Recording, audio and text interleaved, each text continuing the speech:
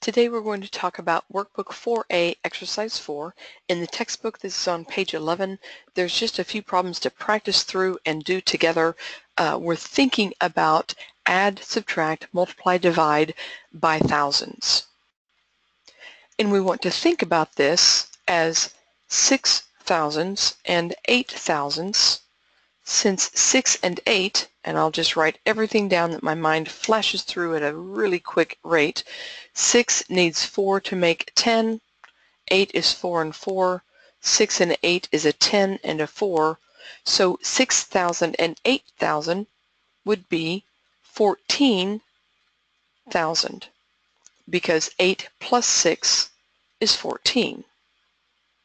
Now, we don't have to do that every time. You can just think through. Letter B, 27,000 plus 4,000. 27 needs 3 to make 30, and I have one more. So that's going to give me 31,000.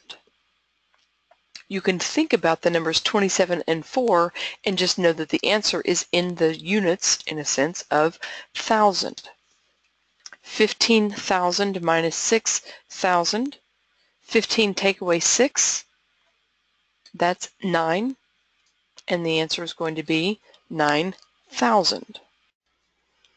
And then, of course, in a similar way, 31,000 minus 5,000 is going to be 26,000.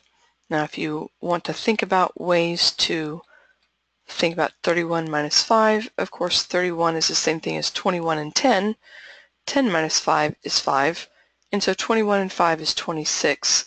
That's just the way we've been. If you've been doing Singapore Math and Singapore Math Live, you'll know those things. If you haven't, then that might be a new way of thinking about subtraction. Then we have multiplication, a couple of samples of those. If you have 7,000 4 times 7 is 28, so you have 28,000. It's almost like 1,000 is a units. 10,000 times 5 is 20,000. No, that would not be true. 50,000. 5 of those 10,000s makes 50,000.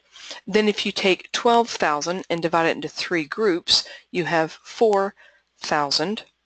And if you take 30,000 and divide it into 6 groups, there's 5,000. So this will be a very basic, very simple exercise, practicing working in a sense with the units of thousand and thinking about it in this way. So now that's all you need to do to be ready to work on exercise 4.